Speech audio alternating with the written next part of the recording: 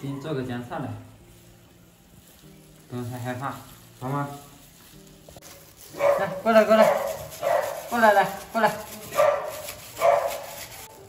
看是什么了吗？来，凑到你眼上来，别动，别动，别动，别动。再来一下鼻子。对，对，从你上眼，给你做核酸。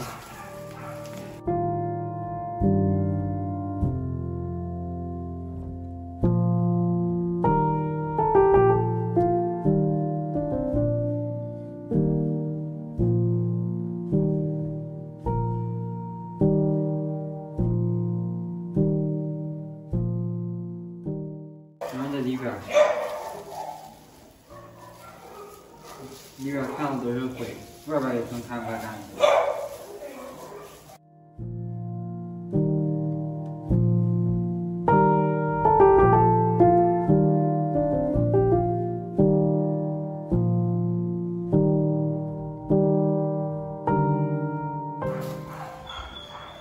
哟，胀气了个快！来，能过来吧你？来，出来！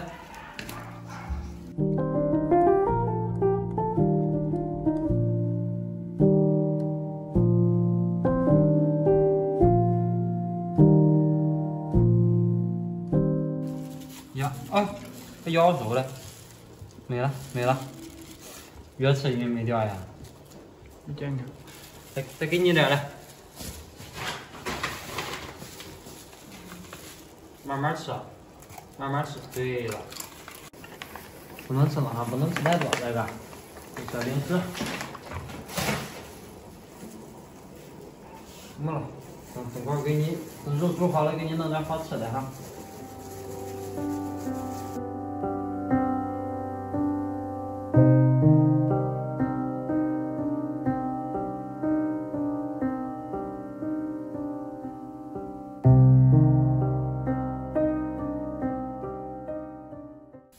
这些马上像打结的给吹吹吧。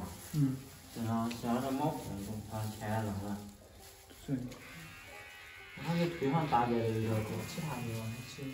我打结少。我身上里边怪脏，这里边都有点那种灰。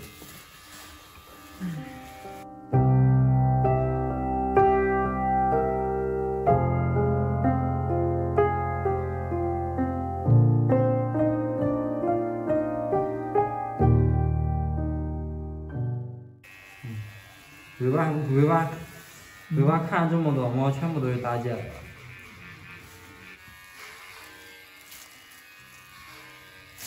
尾巴毛可能都没给修过这些。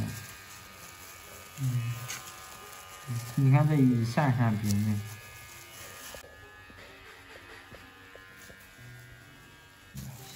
看这腿还有吗？后腿没打结，这腿打结。肚子呢？肚子我看看来，看肚子也没有。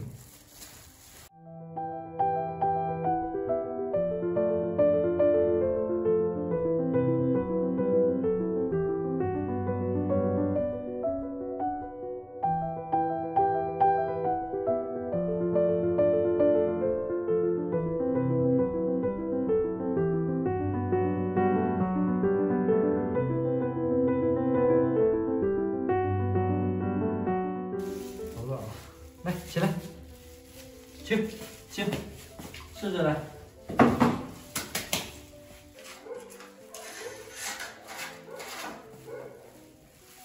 来，做蛀虫来。看这毛怪厚这一身的。这边。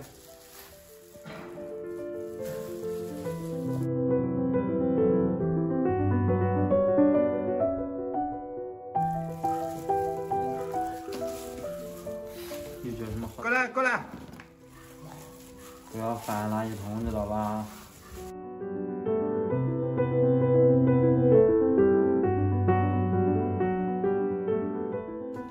想喝吧？要奶，放上，好的，这个，尝尝，甜啊，还不喝了，尝尝。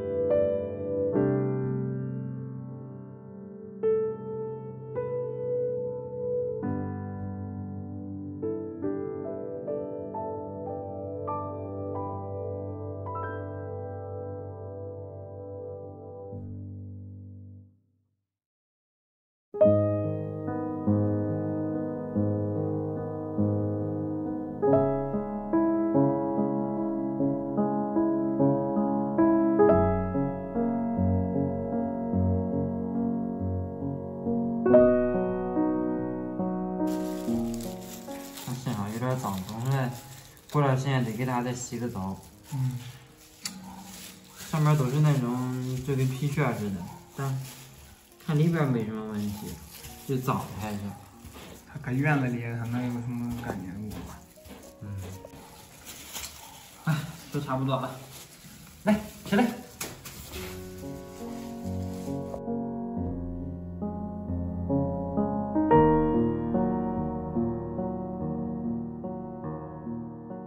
大家好，我是大鹏。